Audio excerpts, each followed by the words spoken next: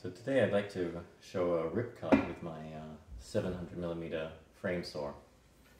This is the ECE frame saw, which I got from Dictum, and it has the Japanese universal turbo cut blade. I've used this for about half a year now, and it works, I think, pretty well in both crosscut and rip. The direction's helpfully marked on the blade because the teeth are quite fine, even though they're very deep. I always forget, so I remember I have to push towards the wing nut. I actually added this wooden wing nut to the end because I found the built-in metal wing nut a little bit too small and a little bit uncomfortable to turn for tensioning the blade.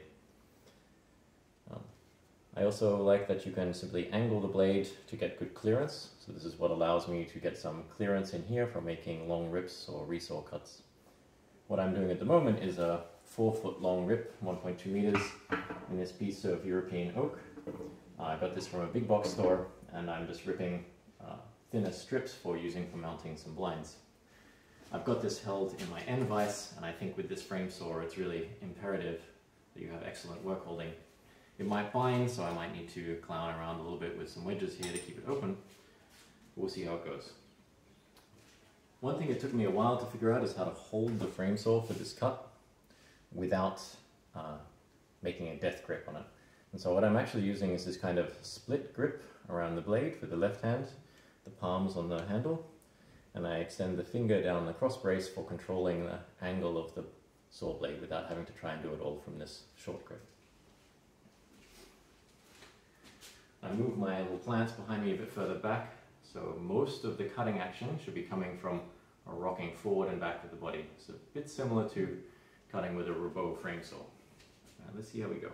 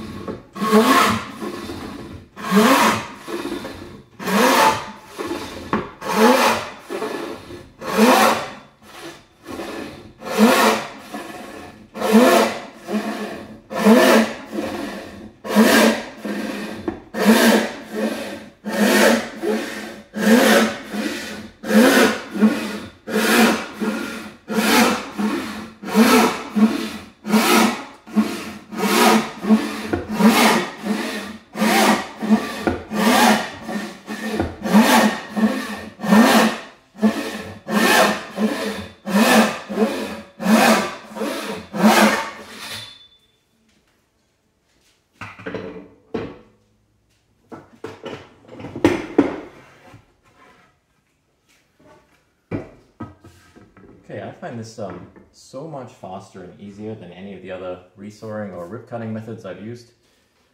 We can have a quick look and see if we can see the quality of the cut.